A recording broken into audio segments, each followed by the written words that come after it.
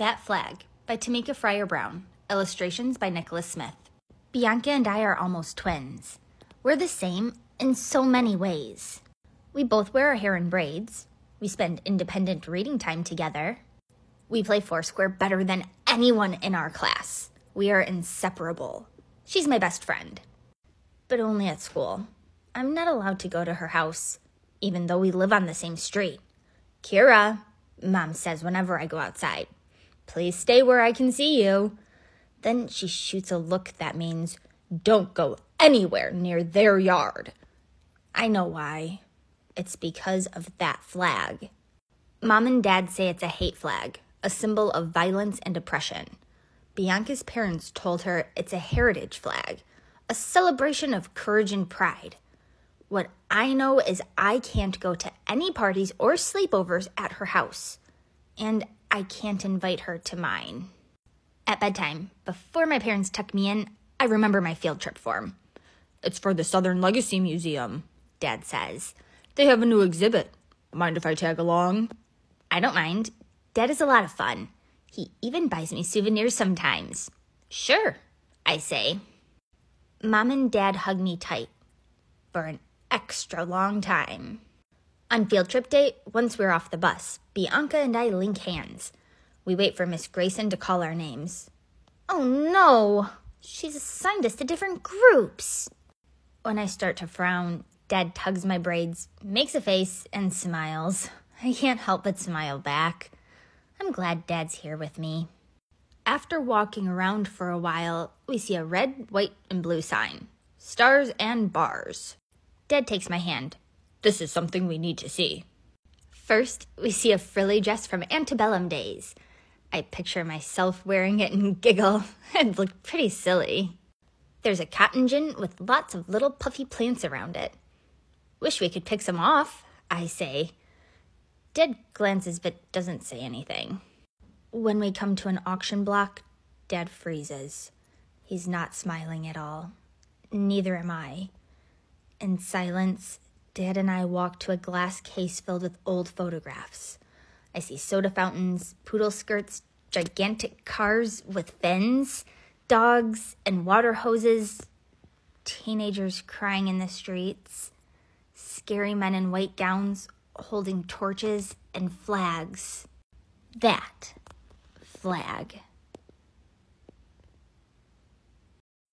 Kira! Bianca runs up to me.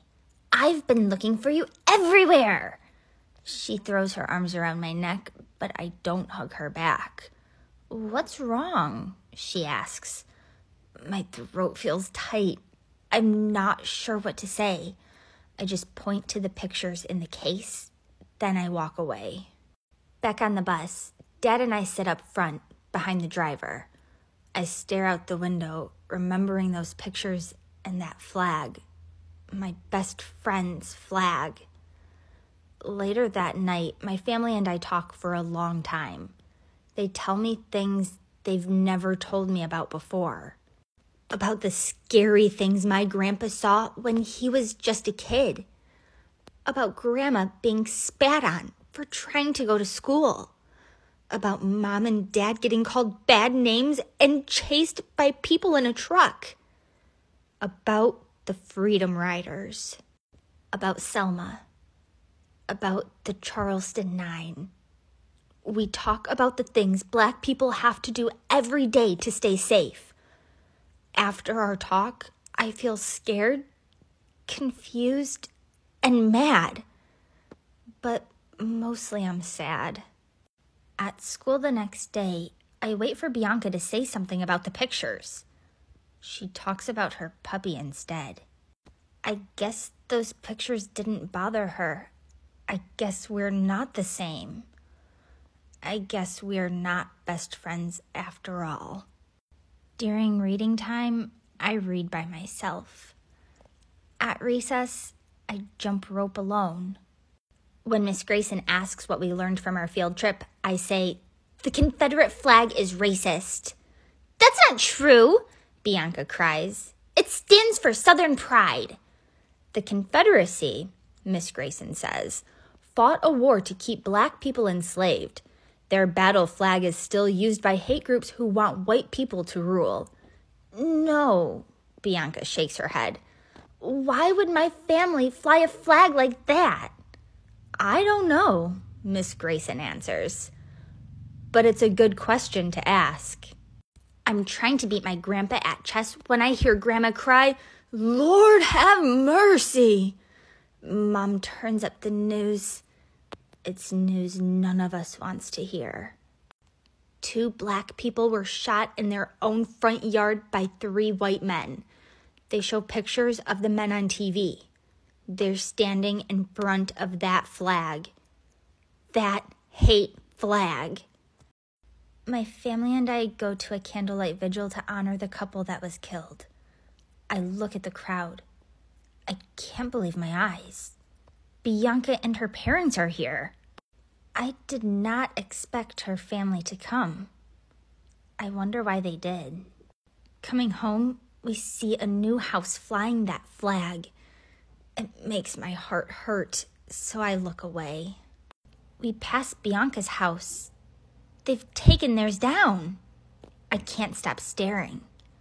I wonder why they did. As the late bell rings the next morning at school, Bianca passes me a note. You were right. I haven't spoken to Bianca for days. No sharing books or playing Foursquare at recess. But now, that flag is gone from her house. So maybe things can be different. Maybe we can be friends after all. I don't know. But I'm willing to see. The end. Pause to read.